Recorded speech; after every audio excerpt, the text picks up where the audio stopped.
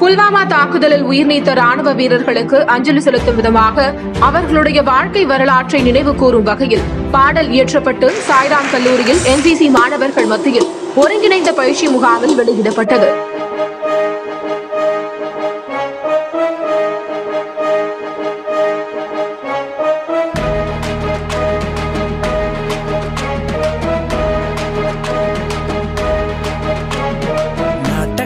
போனவங்க நாங்க உறையும் பணியை எங்க பஞ்சமெத்ததாங்க.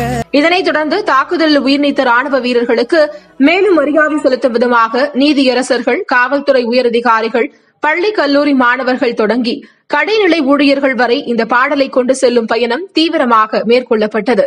இதன் அடுத்த கட்ட நிகழ்வாக முகமது சதக் கல்லூரியில் குடியரசு தின விழா நிகழ்ச்சியின் போது NSS மாணவர்கள் முன்னிலையில் மீண்டும் எழுத்து வடிவில் பாடல் வெளியிடப்பட்டது.